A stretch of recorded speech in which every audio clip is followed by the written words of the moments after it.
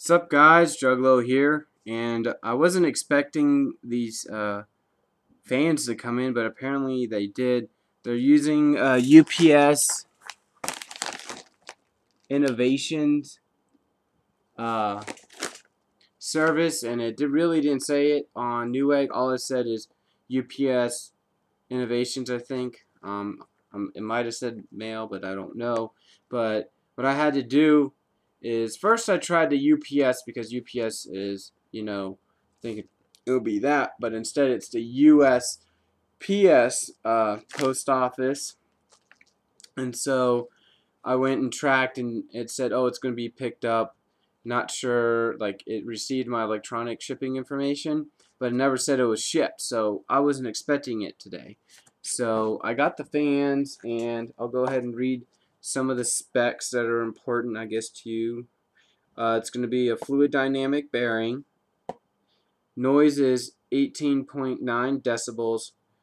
Air pressure is 1.24 millimeter H2O. Speed, it's going to be 1200 RPM fan. And then airflow, it's going to be 56.22. So there you go, that's the CFM. And now I'm going to see if I have to solder this crap here. And I have a power LED for the fan right here, but I'm hoping I don't need that and I could just plug it in. So let me go ahead and undo this twisty. Should have done that before I made the video, but oh well. Only takes a couple seconds. And here is the fan itself. This is a BitFenix fan, green LED, right here. So there you go. And then I have two little guys I like using, if you guys don't know already. Have this guy right here, 4-pin Molex, goes AC wall to 4-pin Molex. It's a great adapter, highly recommend getting it. And then I have a Sunbeam fan extender, I think that's what it's called. I can hook up to 6 fans if I want to, but I'm just going to use this as my tester. So I'm going to go ahead and hook up my deal, and as you can tell, it lights up blue. And then in my video with the Case Labs case, what I did was just do the 12 volt positive and then the neutral ground wire, which is black.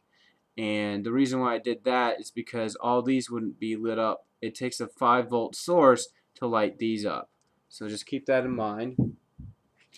So we're going to see how loud this fan is, and I got to put it somewhere where it's not going to, jump everywhere, and hoping the fan lights up green, and it does.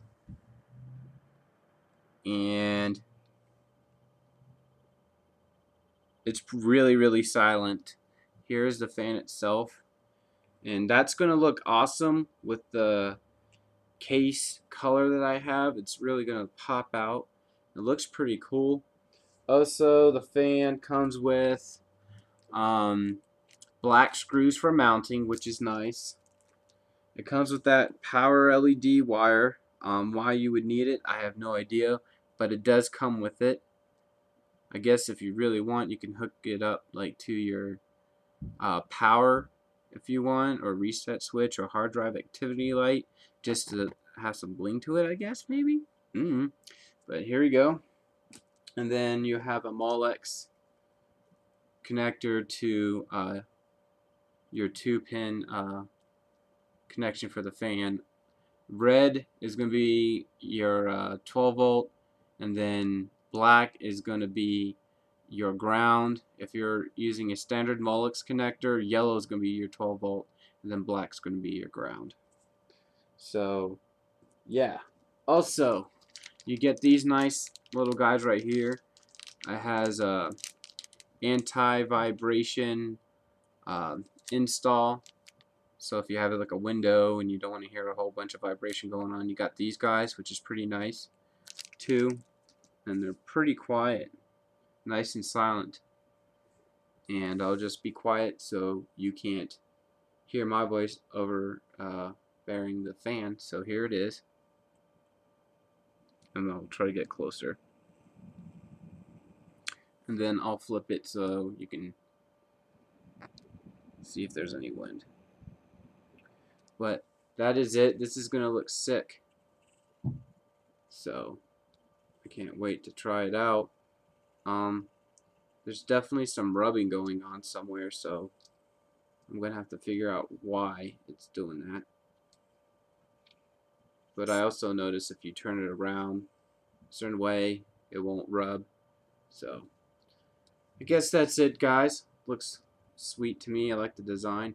But I guess that's it, guys. Comment, subscribe, rate this video, click that like button. You guys have a great day.